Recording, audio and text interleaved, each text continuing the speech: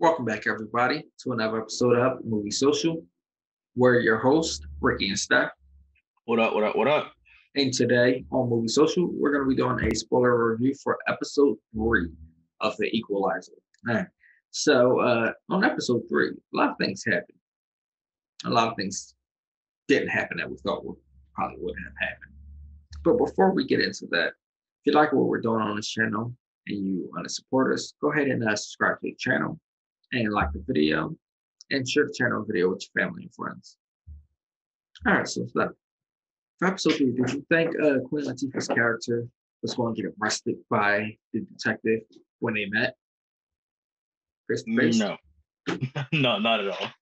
I thought he might still have a little impulse to arrest her after everything happens to still arrest her. But luckily, she was able to get out of there, out of the courthouse and all before that happened. Yeah, I mean, listen, that whole reveal about the judge and being corrupt and stuff, that was a great storyline, to be honest with you. But I had a feeling something was up with her, how she quickly responded back when the detective was asking.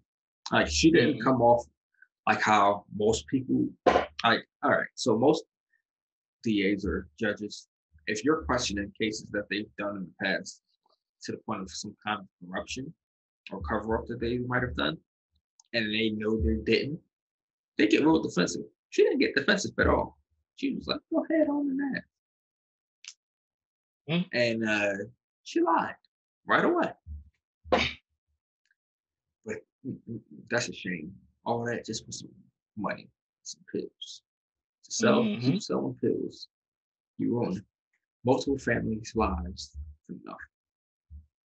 Yep. Tell you, our justice. I mean, that man was in jail for what, 10 plus years? 10 years. 10 years. That's crazy. His child went and grown up and turned to a bad life because of those events. Another inmate lost his life trying to help him clear his name. Even the woman that was going to blow the whistle on the whole thing initially loses her life. Hey, let's talk about how the son just wants to snitch on his pop, Billy. Yo, I was like, really? Of all things, you were just trying to steal a car and you want to turn him in for the reward money? That's crazy. I still don't even know the exact age of the son. I'm like, I don't know. Is he 17? Is he 20? I know he's got to be in that range. He can't be no more than 21. Yeah, I agree with that. So here's my question, right? Will he get the reward money still, even though his father was proven to be innocent? Good question. I was thinking the same thing. I don't know how that works. First of all, to me, I think the dad should be getting settlement money regardless. Oh, for sure. $1 million for the lives lost. I personally think there should be a law for every year that you stay in, that you're in jail, wrongfully convicted of a crime that you didn't commit. You should get $1 million for each year. And then if it's a cover up by the justice system themselves, it should be doubled per year. That's just my personal opinion, but something's got to give. I don't know where they're going to stop making these mistakes and stop doing this if they pockets get hurt. Because I didn't hear any like it. That's like it was just I didn't hear anything. That's what she started calling.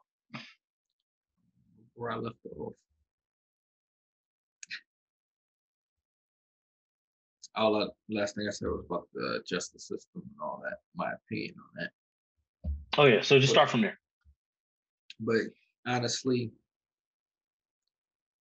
they definitely owe that man some serious money for that. I know this was just a show, but I'm just saying.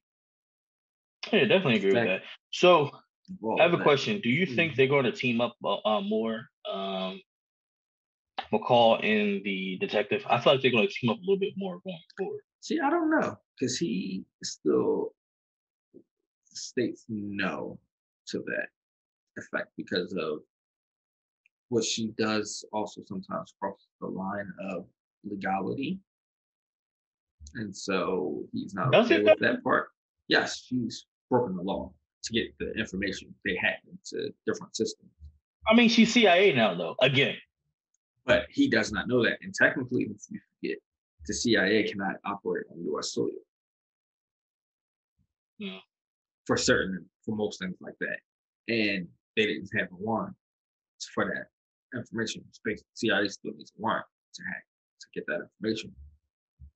Hmm. And on top of that, it's only her, not the whole team. That's true. She literally has a team of 3. Pretty much. But I got a feeling they might collaborate on a few cases, but at some point it's going to get to the point where he's going to break it right or something. Or at least try. Because he tried tracking her phone. Yeah. And it couldn't. Because she already knew he was going to try that anyway. But honestly, he sees that she's not trying to do the wrong things. She's trying to get to help people for the right reasons and all, but it's still in the gray area for her. So we got to see. Either he's going to come over to her side completely, or something's going to get one of the two sides. Or maybe they'll have like a Batman. What's his name? What's that man's name? Commissioner Gordon. There you go. Not trying. Really? Batman really? Commissioner Gordon. No, because you know how the relationship is. Yeah, you know, but Batman. Everybody knows who's Batman is technically. Well, he knows who the Equalizer is now. Yeah, it's only him. Nobody else really knows who she is. That's good. Keep it on the hush. But yeah, we'll see what happens with them two. I mean, who knows? They might start dating. Oh, don't turn this into a love story, please. You never know. Don't do that. But definitely let us know what you think about that episode in the comments below. Do you think that both characters will wind up working together again? Do you think something's going to have to come to a head? Either Queen Latifah's character is going to have to give up what she's doing, the way that she's doing it, or he's going to come over to her side? Let us know what you guys think about that in the comments below. And until next time.